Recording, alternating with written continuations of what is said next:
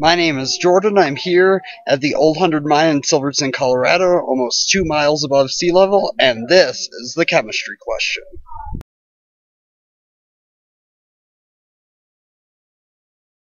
Catalysts are great. Without them, our world would be very different. They allow many important reactions to occur, not just in industry, but in life as well. A catalyst is anything that increases the rate of reaction without itself being consumed by the reaction. How do catalysts enable these reactions to occur? The simple answer is they lower activation energy, which is the energy needed to start a reaction. If we want to look at how they lower activation energy, it gets more complicated.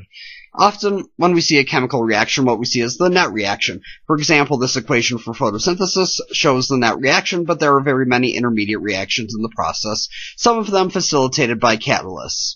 With the addition of a catalyst, we see the same net reaction, but different intermediate reactions. In other words, the reaction proceeds in a different series of steps. A typical catalyzed reaction proceeds as follows. Say that in the overall reaction, X and Y react to form Z with C as a catalyst.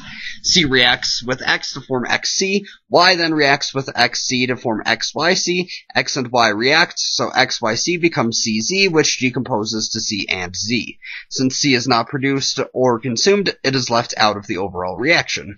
Each step of the reaction has its own activation energy, but the activation energies are all less than the single one seen without a catalyst, enabling the reaction to continue faster at lower energies. Let's look at an example of this for farther understanding.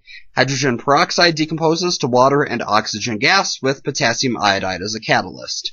First, the potassium iodide dissolves, forming potassium cations and iodide anions. The iodide reacts with hydrogen peroxide, forming hypoiodite and water. Hypoiodite and hydrogen peroxide reacts to form water, oxygen, and iodide. We can then write the net reaction and cancel out the iodide as it occurs on both sides. Although the net reaction is the same, we see that several different reactions occurred, each with a lower activation energy than the overall reaction. Thank you for watching the chemistry question. Be sure to subscribe and leave any questions or suggestions in the comments below. Until next time.